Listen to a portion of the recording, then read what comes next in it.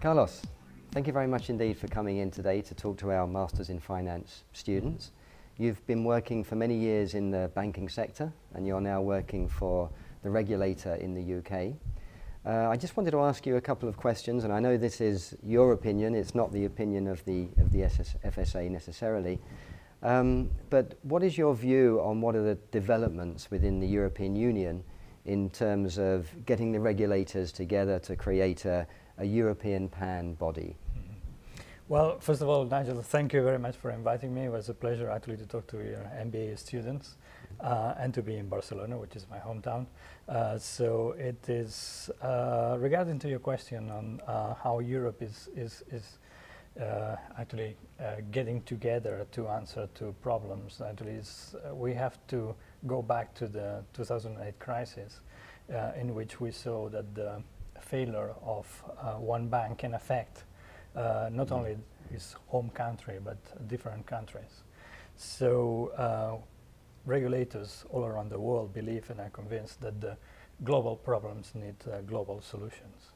So in order to get a global solution, we need to understand first of all what were the causes of this financial crisis, and number two, how can we work together to give those global solutions. This is the work of the Financial Stability Board, this is the work of the G20 and other multinational institutions actually to work with that purpose. Regarding to Europe, which was more specific your question, this is again is a big challenge for the European regulators and the European governments.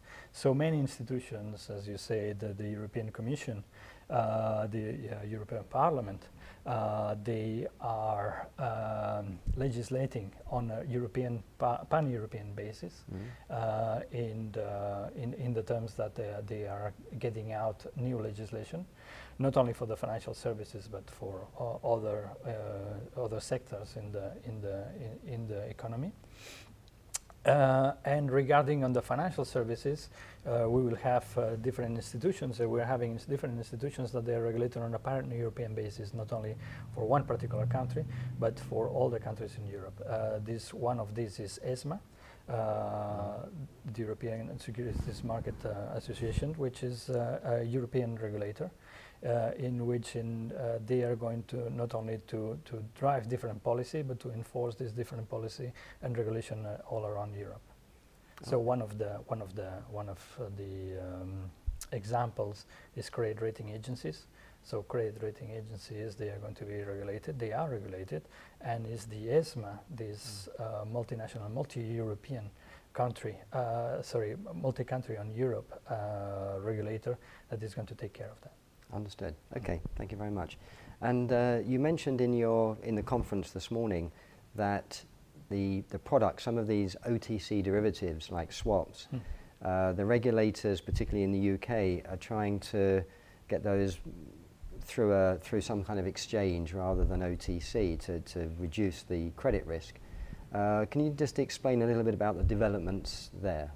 Yeah, it's again another kind of lessons that regulators all around the world learn, is that these derivatives are complex, and there is a big network on this complexity.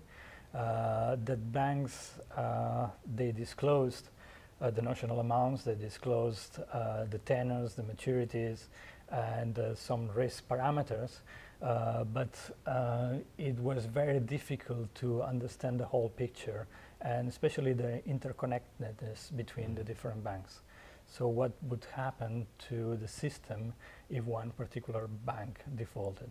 So it was very difficult to assess and to do stress test analysis on the one particular bank or one particular, I think we can cut here. Okay. So the stress tests that were involved. If one particular participant actually was going to default. So the idea, it was to create central clearing counterparties, or CCPs, This in the United States has been legislated by Dodd-Frank, and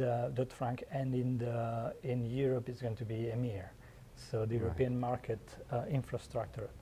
This is quite an interesting concept, in terms that having a CCP and having a mandatory clearing for standardized OTC contracts would help the industry, not only the regulating, but the whole economy in general, in terms that actually it will reduce this interconnectivity between banks. Of course, we're not fooling ourselves, and we see that there's going to be, in exchange for that, a big concentration of risk on the CCPs. So actually we must ensure that actually the CCP risk is being managed on a sensible way. Okay, and when do you think this, this CCCP will be up and running? When will it be possible to trade these derivatives through this exchange? CCPs are already running, which is the good news. So in the United States you have DTCC, and in Europe you have different CCPs in different countries that they are already running. So that is the good news, that more and more standardized products, standardized OTC derivatives are cleared through the CCPs. There is going to be a push on that in terms of 2012 and 2013. So beginning in 2013, clearing of standardized OTC products will be mandatory. Right. And this is the biggest step that we are working on right now. Understood. Carlos, thank you very much indeed. Thank you very much, Nigel. Okay, thank you. Pleasure.